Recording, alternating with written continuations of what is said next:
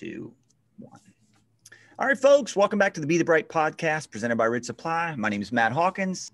This is Arsenal's Jordan Spoon, and we're here with our special guest all the way from Mallorca. It's a tiny little island. Is it off the coast of Spain? Is that correct? Yeah, just off Barcelona. Okay. Just in the middle of the Mediterranean. This is Ottilie. Told you it's a tricky one. I know. I knew I was going to mess it up because that's what I do. It's fine. It's Americans. Just stick to Quince. I think you can sing the Quince theme tune to that. I'm going to go with Quince because you're in Mallorca, and that's what I think it is. So, but welcome. We really appreciate you being here. You've been a part of this our little story since 2017, and that is also when you opened up your store there and guide service in Mallorca. So tell us what it is you do and where you're at, and give us you just won an Oscar. Tell us how they're going to introduce you. I want to thank my mom. I'm not religious, so I'd like to thank the cat god. And anyway, basically back in 2017, I opened a little shop here in Mallorca in Spain, in the Balearic Islands. It's called OQ Service Course. So OQ, my name's Ottilie Quince. So it is a tricky one to pronounce. My mum and dad obviously hated me. No, seriously, I was named after a jazz singer, and it's you can't get told off at school because everybody knows it's you. I opened a little shop basically that had a service course for riders, not necessarily for their bikes. So I'm a physiotherapist. I worked in professional soccer for 3 years back in the UK. And we all know that soccer players, sorry to every single soccer player I know. It's football, yeah. Mm-hmm. Football, every single football player I know are not as tough as cyclists. So basically, I wanted to support riders here in Mallorca. So if they here we say they have Mallorca fever, they come here, they arrive, and they want to ride it every single day, like full blast, full gas every day. And so basically I can then do physiotherapy, sports massage, and keep them on the bike. It's a contagious thing as well. All the riders come here and they talk about cycling, and they ride even more, and then they get on the big germ box plane, go home and want to come back. It's kind of really, really addictive. So by creating a shop, I was able to have really cool brands and niche brands as well, because here in Mallorca, and probably most shops in Spain, they all have the same kind of products. So you go into the shops and it's like identikit, the same brands, the same things, and I don't want that. I don't look like anyone else. I probably don't act like anyone else. So why have my shop? I want my shop to reflect what I like and who I want to invest my time, effort, and money in. Hence why. So we got the Rid Supply. So basically, I was introduced to you guys by the Aspen Cycling Tours guys. So by Ian and Justin over there in Colorado, and I love the story and I love the socks, and kind of brought them over. And we have this common thread. We keep bringing it up, but you actually you hosted and rode with John and Pamela Robichaux back in 2000, right when you first opened up. Mate, how cool are they, by the way? I know. And then they came. They were on their trip, their Roaming Robos trip. They flew over there. They visited, Mallorca, and then they came back and they got back in their van. And when they got back down, when they came to visit me, I'd never met them in person, but when they came to visit me, they stayed. They didn't stay at our house. They parked their van in my driveway, but they were here for a couple of days and we rode, and they were like, you've got to go to Mallorca. You've got to go have to come here. Yeah. And that's how I got to know who you were. And so basically John and Pamela both, they gave me a pair of their own Rid Supply socks with their own kind of, the Roman Robos. That's a mouthful for anyone. Yeah. So they were my very first pair of Rid Supply socks. And it kind of encouraged me then to go with really niche products. And that's what I have in my shop. So I also do guiding here. So you briefly said I guide people from all over the world. And people say, I don't need a guide. It's an island. There's water one side and mountains the other side. But sure, you don't need a guide. But actually, if you're limited on time, and we all know now, particularly in today's society, time is the sort of most valuable commodity we can have. So why waste your time going on main roads when you can actually pick up the small caminos that are really beautiful, go to the best coffee shops? And that's pretty much what I do. And if because people say to me, oh, hey, Ottie, I've Googled you and I've looked on Strava and I can't find you. I went, nah, because I'm not on there. Yeah. Why would I, as a guiding business, why would I want to give away my tricks of the trade on Strava? Right. You know, pay me and I'll take you on an amazing ride. And I'll break you and then I can fix you in the physiotherapy side of things. So it's kind of like a good business model. Yeah. Well, I love it. And it's like, I realized too that there's just the amount of people, the amount of high level teams and stuff that come there and train and people that go there, the riding looks like fake, you know? Yeah, it really does. I mean, it's insane. Yeah. And so I can imagine that you'd have no shortage of routes or, you know, experiences to show people. And I remember watching you all during the, during your lockdown when you could only ride a certain distance too, you know, like that was a crazy time. In the lockdown we had, I think it was 8.5 weeks of not allowed out of the house. So we weren't allowed to ride anywhere. Luckily I had rollers and a turbo, so I became like the most popular person in my area. No one's ever said that before, ever. But you're only allowed out to go to like the pharmacy, the bank or the supermarket. But for me, because I'm high risk, because of health issues, I actually didn't leave the house only once to go to the hospital and once to check on my shop. Other than that, I had like friends. One of my friends, he's from Uruguay. He did my shopping, and the rest of the time I was just on my turbo on the balcony, on the terrace, or up on the rooftop, and just trying to get as fit and as strong as I can. And then I think it was after 9 weeks. We're allowed to exercise either 6 till 10 in the morning or 8 till 11 at night. And in the evening, it was too dark. I mean, you have like 1.5 hours, but you had to stay within your municipality. So like within your county. Luckily, the county I live in the county of Pollença, which is like the northeast of Mallorca, and it's quite a big one.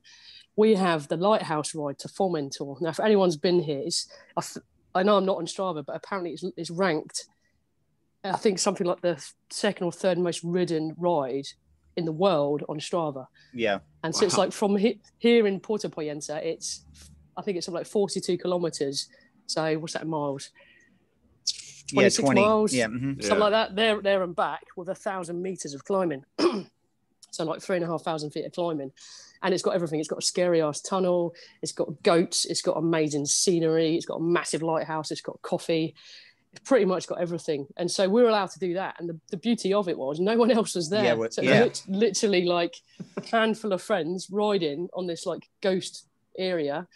And then we had all the little lanes to ride on. And then one of the mountains that goes up into the Tramontana Mountains, so that's the main mountain range, called the Col de Familia, we were allowed up to the Welcome to Pollença sign. So it was good to do some like efforts up there. And coming from the turbo, we didn't care where we rode. It was just nice to be outside, you know.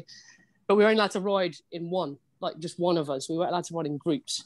So we all conveniently met at my friend's coffee shop here in the port and like stayed a good distance and drank café con leches and cortados, which is really cool.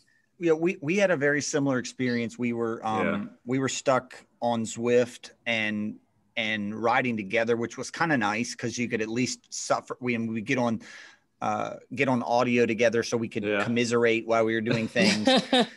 And then once we started to get back out, I mean, even still 6 months later, I'm not really riding with other people. I kind of have my COVID riding buddies that we keep track of each other. You like lick each other a lot. Well, so no, just at least if somebody got sick, we would be in communication, and we're the only people we've ridden with. So that's been the new norm. But it's been a crazy time. Well, I mean, I say that your business is like, it seems like it's a dream, you know, like, was this like a dream that you had and you were like, I'm going to go do it?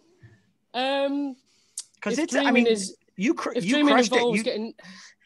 Go on. Sorry. No, I was just saying did you just pack up and move and you're just like, I'm going to go to Mallorca and live? Like, how did that decision well, I was going to say, if dreaming is having a really bad divorce and moving countries, that's the dream.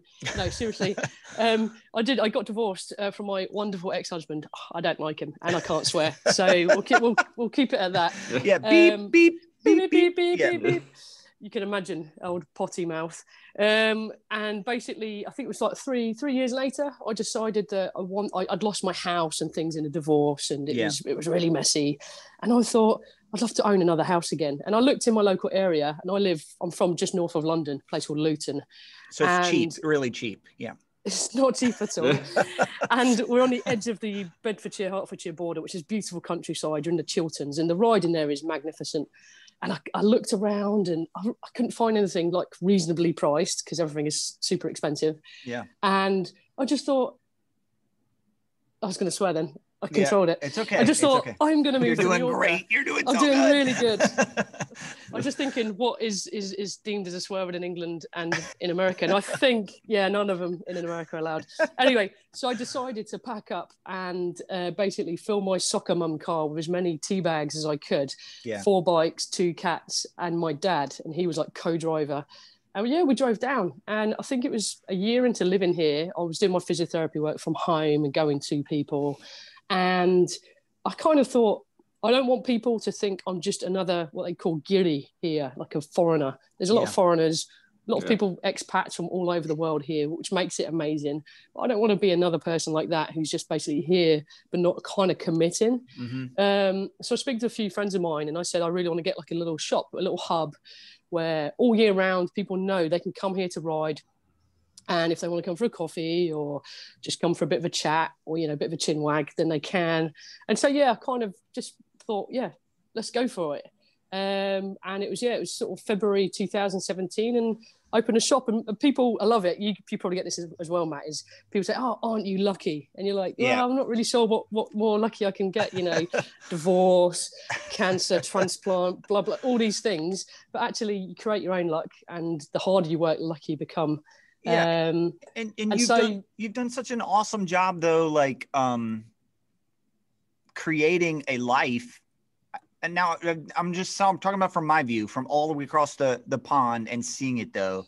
Like you've done such a great job creating a life where you seem to be doing something you love.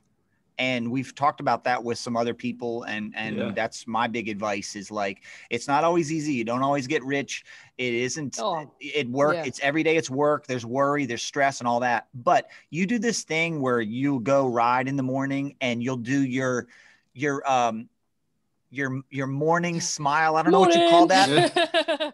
Hey, my crazy high, we love that because we're waking up all like blurry-eyed, haven't had our coffee yet, and you're already crushing the day. You're 6 hours ahead of us, and we see that stuff on social media. It's huge, and probably don't get that feedback, but like, no, I don't know. It's awesome. And so, and of course, there you are, like on some beautiful climb, and the sun's up, and or you're riding along the beach, and like, I mean, it's awesome. Like, so don't get stuck in the mire of the yuck of it and not realize like it's inspiring. Sure. I mean, we're inspired by you for sure. Even now the sun's getting in my eyes. And in England, we don't have that. We don't have that big ball of fire in the sky. And like it's October and, sun is shining. But no, I get a lot of, aren't you lucky? And like, maybe it's a British mentality, but a lot of people say that kind of thing. But actually, I don't get paid very well. My outgoings are loads. I live on my own. Well, I've got Cav and Indy, my 2 cats. They eat a lot. And, I'm surrounded by bikes. I think I've got like 1, 2, 3, 4, 7 bikes here in my living room. But I love it. I think I read an athlete's, was I reading it? Or maybe it was on Netflix. They're my 2 forms of education at the moment. Someone said, obviously about time. Was it passion over paycheck, which I think could be one of my next tattoos, because that's it. I've earned decent money as a teacher, okay money as a physiotherapist. Yeah. But actually, I know a lot of people who earn a lot of money, but if you don't have time to spend that, then what's the point of earning a lot of money? Yeah. And here, my commute is 1.1 kilometers, which isn't even a mile along the beach. Yeah. To my shop, and I've got the Mediterranean Sea.